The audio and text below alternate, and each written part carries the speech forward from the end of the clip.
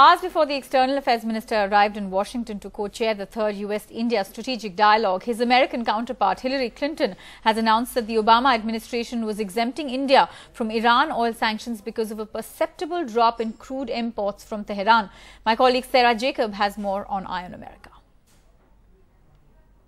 President Obama has held up Washington's relationship with India as one of the defining partnerships of the 21st century. But trade disputes and complaints from American companies that it's difficult to do business in India have strained ties. India's imports of crude oil from Iran have also proved to be frustrating here in Washington. As Tehran's second largest crude oil importer, India is crucial to Washington's efforts to clamp down on Iran's nuclear program, which the Western powers say is aimed at building nuclear weapons. And so the Obama administration's announcement that India is being exempted from sanctions coming on the eve of the third strategic Indo US dialogue is significant because it ensures that the crucial and multi-pronged strategic dialogue is not held hostage to the dispute on Iran. And for now, at least, one controversial issue is taken off the table. Well, today we have two of the women behind the US-India relationship going anywhere. Both are ambassadors. Thank you so much for speaking to us on NDTV. Ma'am, there are a lot of naysayers who say the Indo-US relationship hasn't gone as far as one would have hoped a few years ago. What would you say in response to them?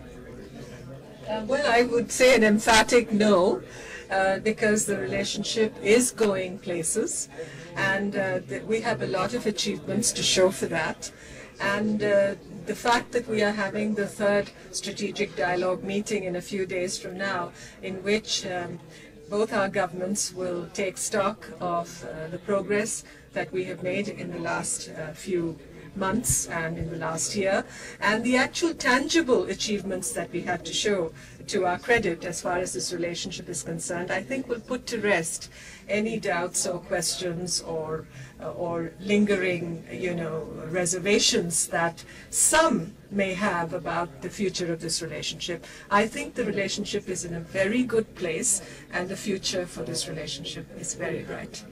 Let me echo Ambassador Rao's comments. I think that also that the strategic dialogue is a great symbol for the official relationship that we have and how broad it is, how deep it is, how much it is achieving.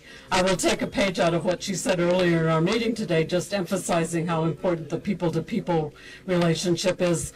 That isn't going to be highlighted so much this week, but the students who are here, the businessmen, the contacts that are daily between our two countries that underlie. And so I would agree with her emphasis and her emphaticness that it is certainly a very vibrant relationship.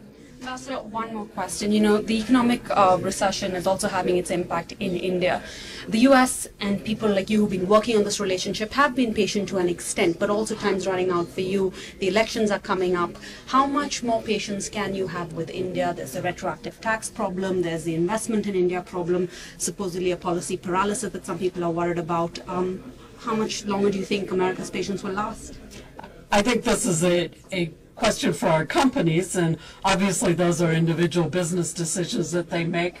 But the companies that I've talked to recognize that India is a long-term investment. They're anxious to get started. They would very, very much like to expand what they're doing, and they see some of these issues as impediments to that. But they also see the future of India and its economics and want to be very much a part of that. I think the discussion on these issues with the United States and with the companies concerned is very candid, very transparent, very open, and it is a debate and a discussion that is ongoing. But I think the central point that we have sought to emphasize when we speak to audiences in this country is that India is committed to the path of reform and liberalization, that business ties are very important for this relationship, and we are committed to creating that climate for investment and for the strengthening of business ties. And lastly, one last question. For the first time, we have two women in the positions of ambassadors. You both share a great dynamic. We have Secretary Clinton here in the US. what is it like to work with the two of you, and does being a woman bring anything to this relationship? I think we have had a very good relationship. I obviously have come to it a little bit later. Ambassador Rao's been here much longer than I've been in India, but we're working very closely together, and I think that's typical of women working together. Absolutely. I think we're just being, the fact that we are two women ambassadors in Delhi and Washington at the same time, I believe is good for the relationship.